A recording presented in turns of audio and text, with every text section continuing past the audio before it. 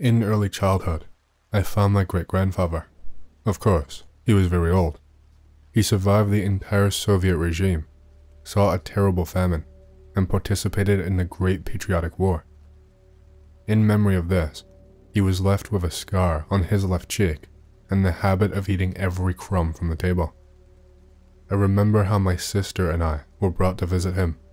He took out a handkerchief containing several pieces of sugar and handed it to us. It would seem like ordinary sugar, but from his magic handkerchief, it seemed like it was the most delicious. He died when I was 5 years old. Many years have passed, but I still love to remember him. And that was the prelude, now the story itself. I was preparing for a history test, and remembered that we have a large and very old encyclopedia kept at home. By the way, it's in my grandfather's book collection. I went to look for it. As always, the book was buried at the very bottom, in the farthest corner, so I had to rummage through the entire bookcase. While I was rearranging the books, a thick envelope fell out of somewhere, as it later turned out, containing letters. Most of the letters were addressed to my great-grandmother, written by my great-grandfather. I read a couple of letters.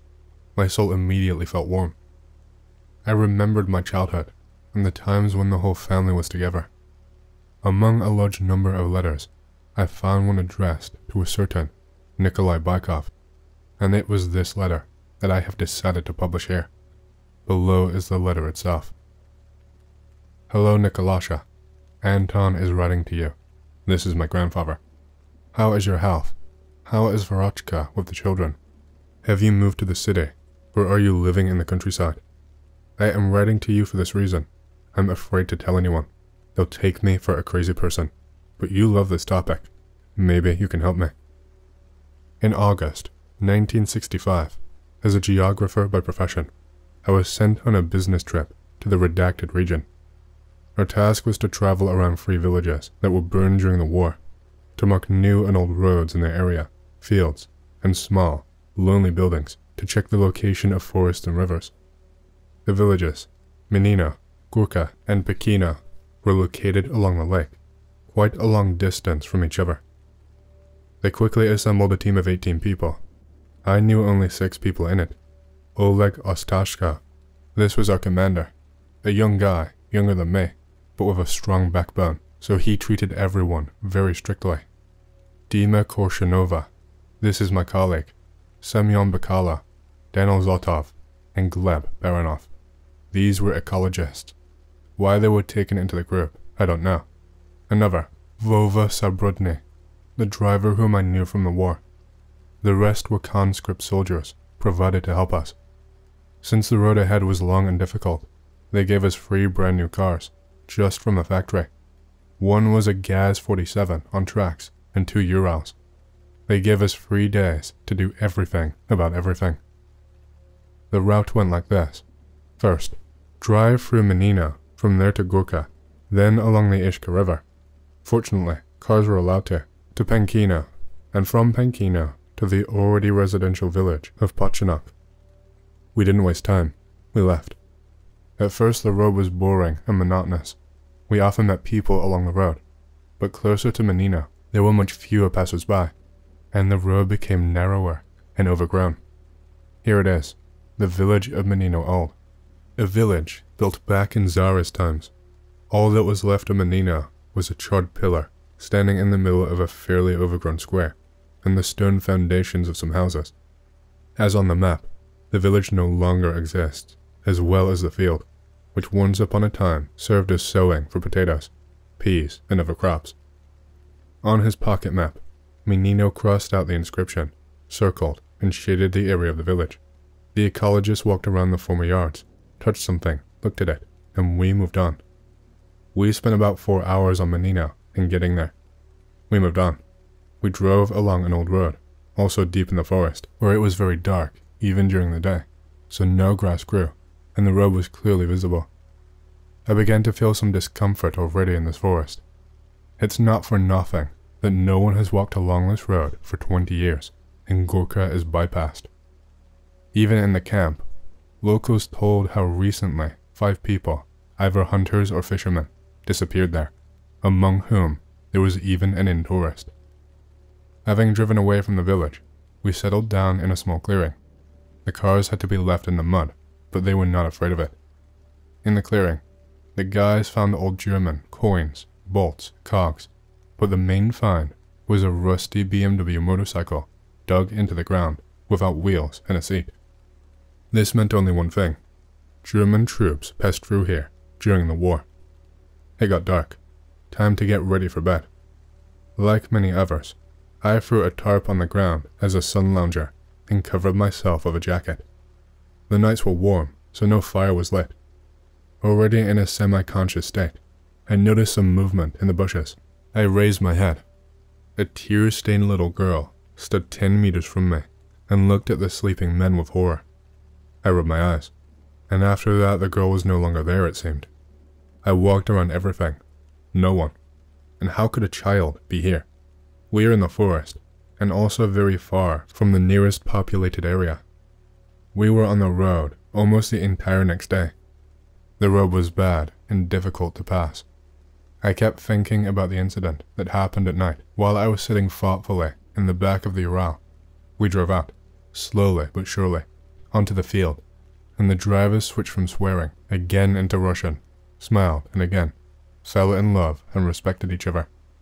As soon as we drove out onto this field, I felt a sinking feeling in the pit of my stomach. The field was large.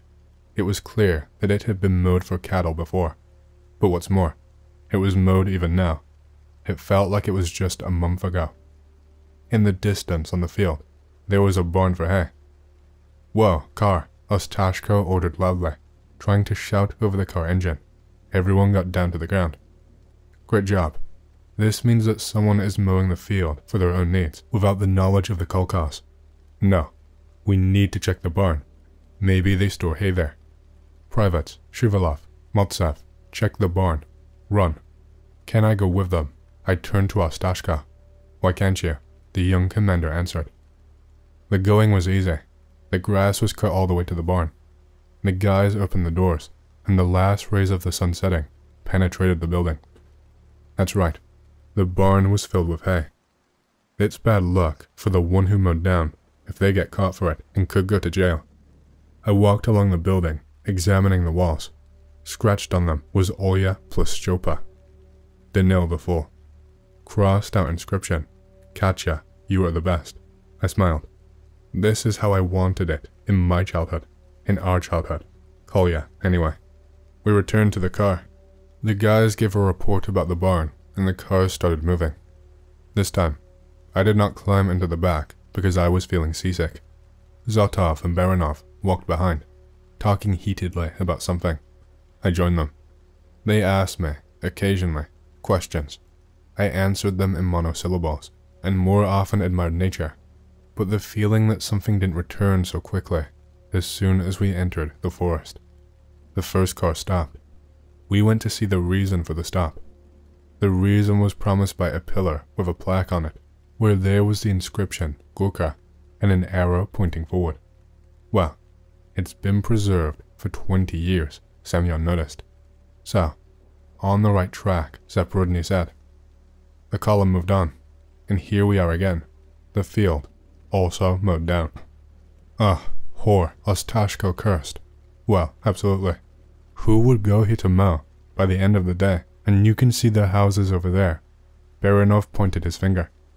Indeed, at the other end of the field, there was a hill, and the roofs of houses were visible. We decided to leave the cars here in the field for now, and go and explore ourselves. When we approached the village, music was clearly heard. That's right, from the radio hanging on a pole in the middle of the square, the voice of a singer was heard singing a song from the 30s. People were singing and dancing in every yard. Mostly they were old men, girls, and children. We decided to split up and ask people where we ended up. Semyon and I went to the house closest to the road. There were about 6 people talking vigorously, eating and drinking. A little girl, about 6 years old, noticed us and drew her grandmother's attention. The old woman jumped up and ran towards us. "Hello, well done guys. Where did you come from?" The friendly old lady hurriedly asked questions. "Yes, we are urban," I answered, not knowing what to ask her. Where did they possibly come from? How did they get here? There should not have been anyone here for 20 years. What kind of village is this? As always, Semyon asked, stuttering. Slide, my dear. Maybe you can go and have a drink, grandmother asked. No thank you. What kind of holiday are you celebrating? How about it? The city has been liberated. Here, any victory is a celebration. The grandmother answered with a smile.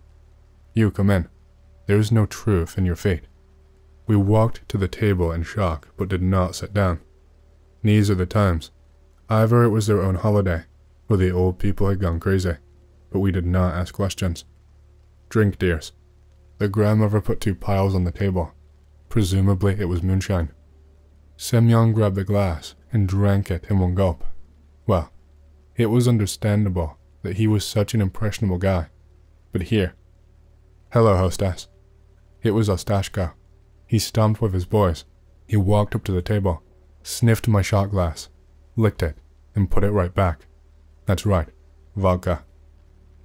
Tell us, grandmother, God's dandelion, what are you doing here in the village designated as non-residential on the map and in the documents?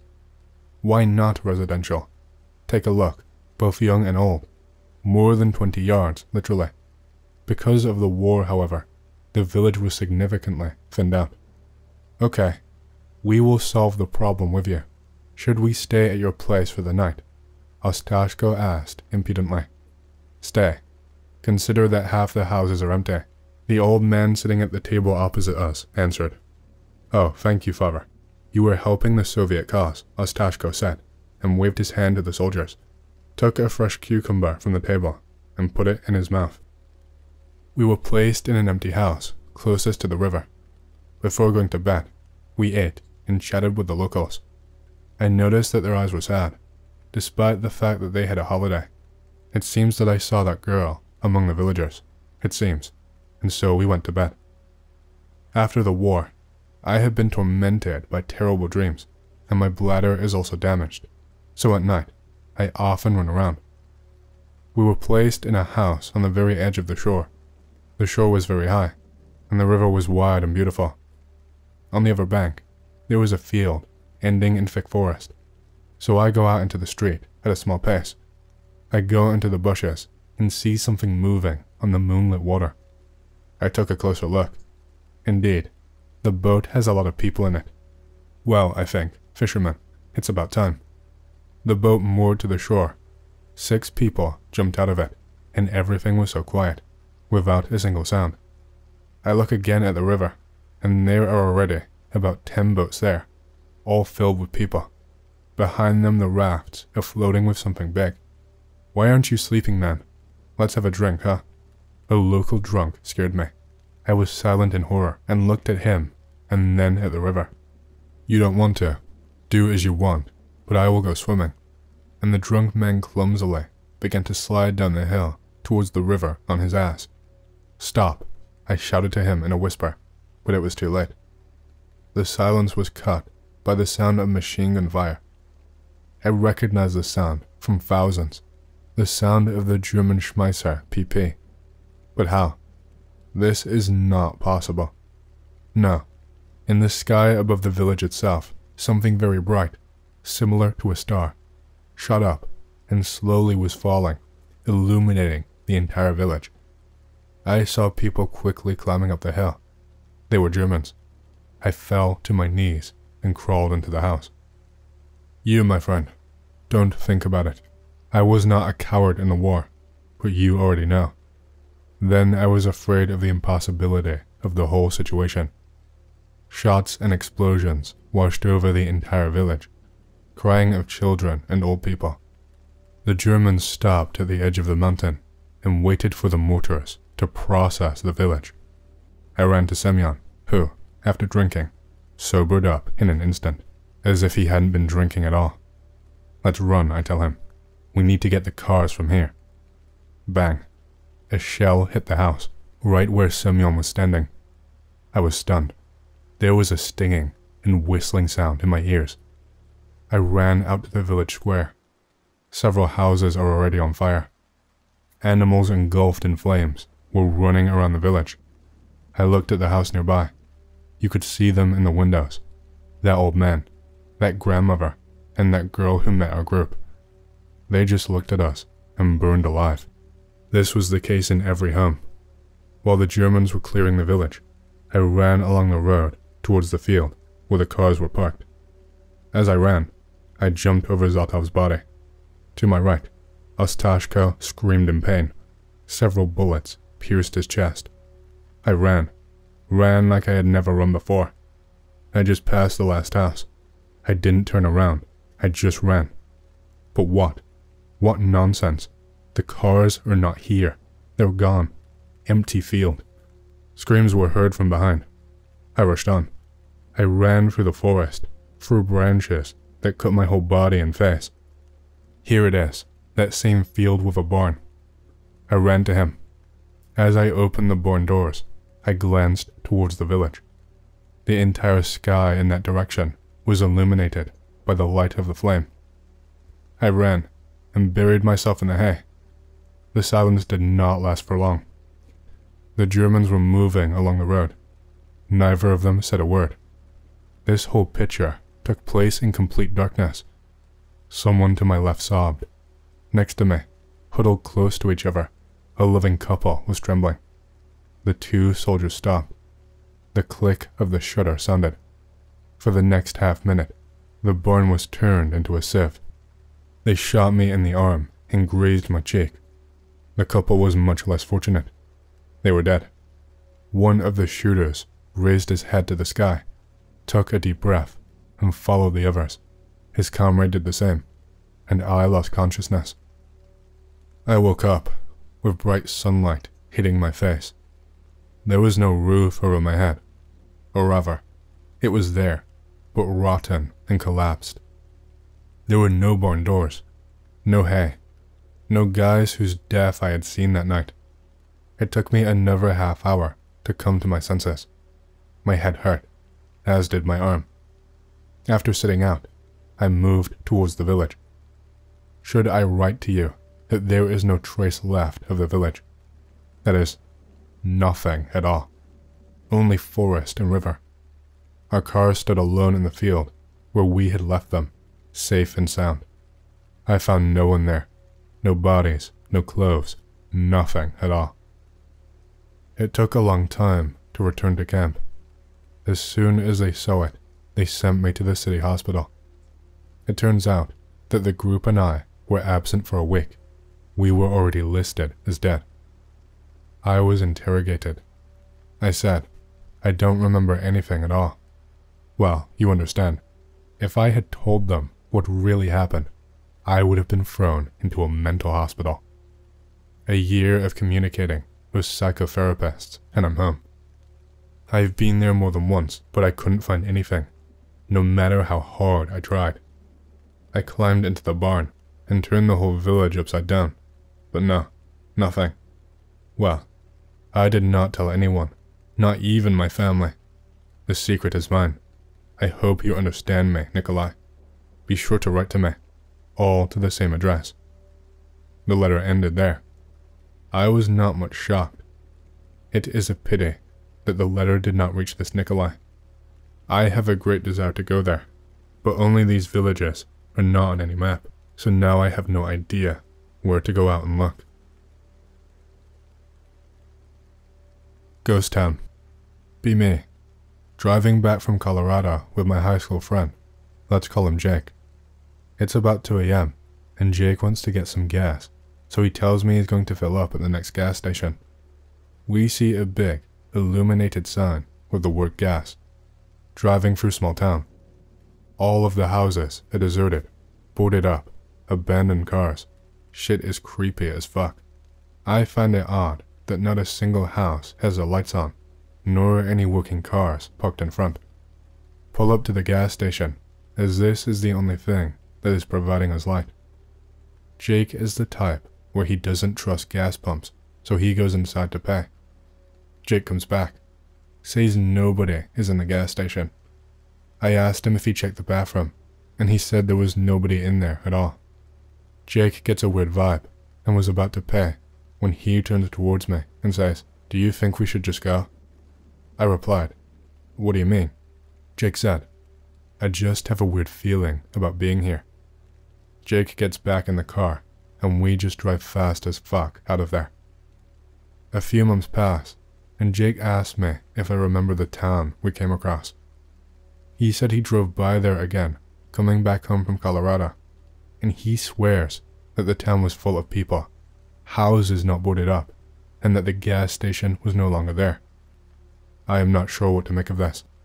The feeling we got being there, it felt as if we slipped into another reality, and our internal alarm bells were just ringing for us to get the fuck out of there. I'll contribute with a story that I still cannot explain. Be Army and a few years in, doing CQ with my NCO out doing his checks. I'm manning the front desk late at night. Only other person with me is the extra duty guy whom I happen to know. Before he can leave, he has to mop the company offices. He's mopping, and I can see him mop from where I am. He puts mop down and comes back to check his phone real quick. As he's walking back, he just stops. I laugh and ask him what's wrong. He just asks me if the back door is locked. I know it's locked, as I locked it personally myself. Tell him yes, and he literally turns around and walks out. It's then that I see a trail of footprints in the still wet section of the hallway.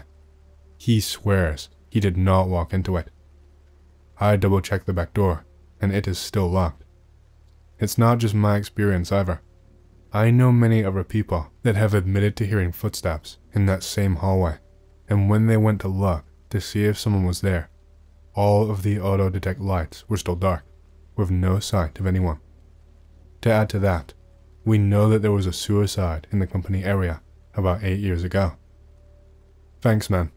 On separate occasions, I've heard the aforementioned footsteps and still can't explain it properly. The footsteps always ended just short of the latrine we had. Why that's significant is because that's why the dude took his own life. He hung himself in the latrine. Also, I'll contribute with a story that happened to my buddy. Be my buddy, going to his barracks room when the first time he arrives at duty station, goes to sleep that night, wakes up with what feels like something choking him, thinks it was just a dream and shrugs it off, wakes up next morning and finds physical marks on his neck where he felt he was choked. Still shrugged it off, thinking he did it. This goes on for several weeks. Buddy was engaged at the time, so he gets married and moves out of said barracks room. Brand new F&G arrives to us and gets said same barracks room. First day of PT, he looks as pale as a ghost. Proceeds to tell us about something choking him last night. Most of the guys laugh when he says this, except for me and my buddy. We don't know what the fuck is in that room, but he hates people being in there. Some events/items have been changed in the story to protect the innocent. I do not own the story, it's by my brother.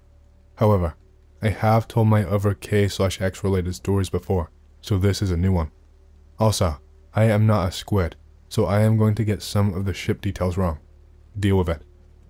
My brother is in the Navy during Gulf War II, a good day to Gulf hard, and is, at the time of the story, on an aircraft carrier, overseeing a bunch of fresh squids, pulling watch on the carrier. Few decades back, holy shit, I feel old all of a sudden. After the ship launched back in the mid-80s, there had been a suicide on the ship. A young ensign had thrown herself off the tower for some reason or another. The story was that it was an affair with an officer that went bad. Apparently, since her death, she had been seen from time to time, dressed in her whites from the 80s, and it was just common knowledge that she would probably show up once in a while. When he was first on the ship, they had told him all about it, and it was kind of a running joke/warning to the guys on watch. So when you went outside on the bridge for watch at night, they would tell them, look out for the ghost of the ensign.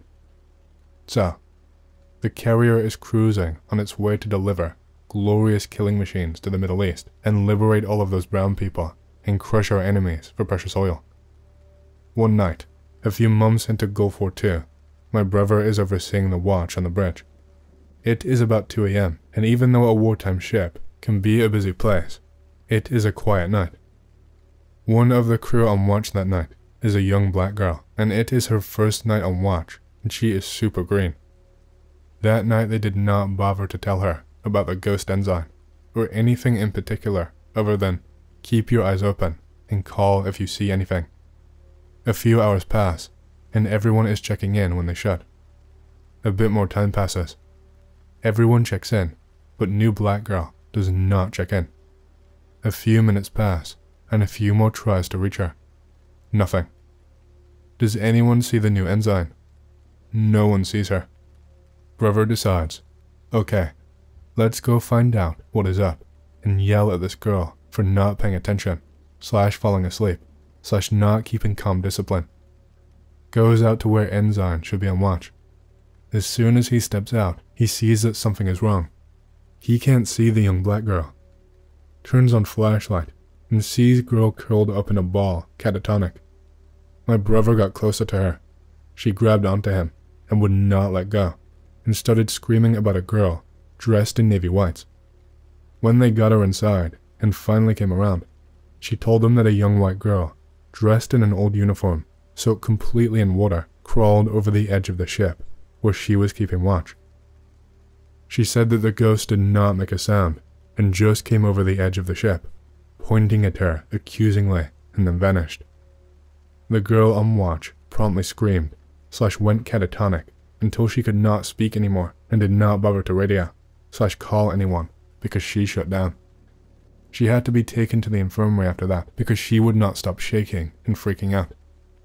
Brother went back out to where she was standing watch, to check into it a bit more, and see if there was anything around, or if she was just crazy, and found a puddle of water where the ghost had vanished.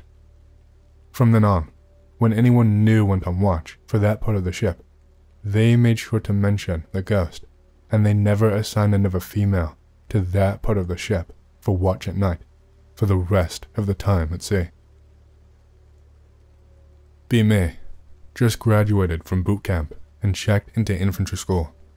First night in the holding barracks. I have 1 to 3 a.m. watch. Spooky.jpg. Other Marine has the front hatch. I have the back hatch. Just sitting on a chair with a small desk. Hear footsteps on the gravel every now and then. Look outside and see nobody. This happens a few times. Halfway into my shift, hear a voice outside. Hey, Firewatch, you got any smokes? Negative. No smokes here. I choke out. Silence. Air feels extremely cold. A few feet back from the doorway, see Marine in ERDL camo, face obscured.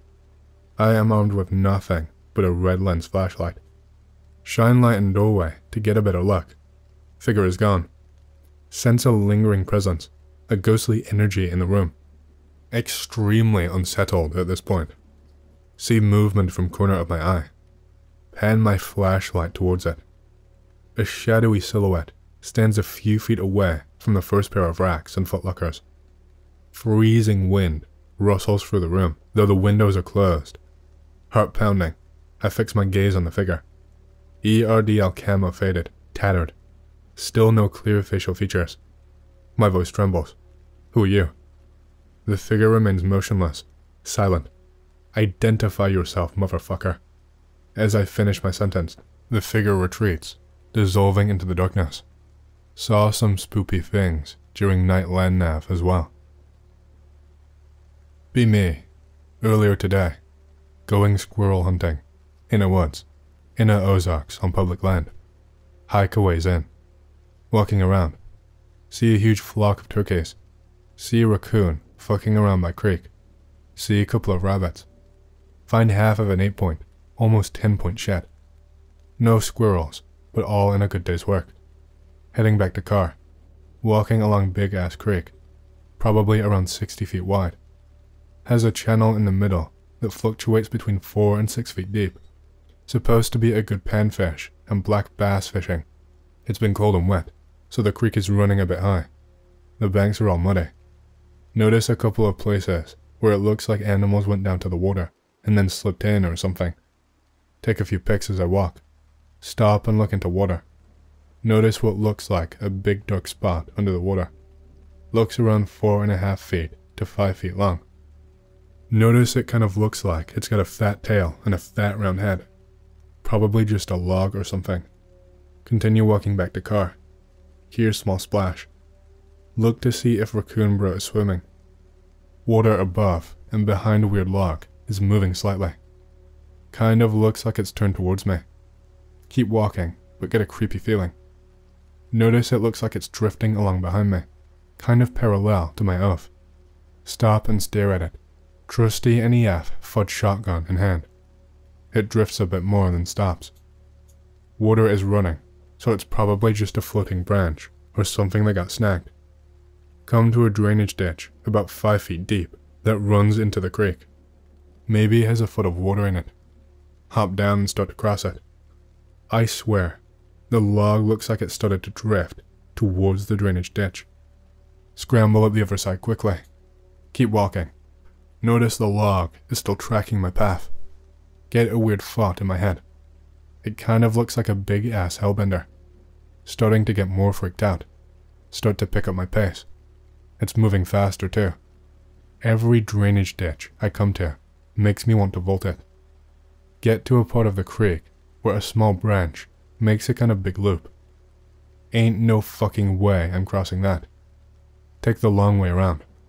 Don't see it in the loop. I was probably right. Just a log. Feel stupid. Come back around to the other side of the loop, following the creek again. A bit further ahead, notice what looks like the log in the creek. Well, no shit. Creeks have logs in them. Stare hard at it. Almost looks like it has 2 duller brown spots on its head. Get paranoid and feel like it's staring at me. Tell myself I'm stupid and keep walking. Stop for a minute to check my phone. Back to the creek. Suddenly hear a splash, like something getting out of a pool, and some sticks break. Oh hell fucking no. Haul ass out of there like a fucking hero. Definitely not like a pussy. Go a literal 1/4 mile into some open fields with no cover. Using phone map approximation, trace a roughly parallel path to the creek. Maintain a solid 1/4 mile separation. Get back to vehicle. Nope the fuck out. So yeah, there may be a carnivorous, 5 foot long fucking hellbender in the Ozarks water. What did you guys do today?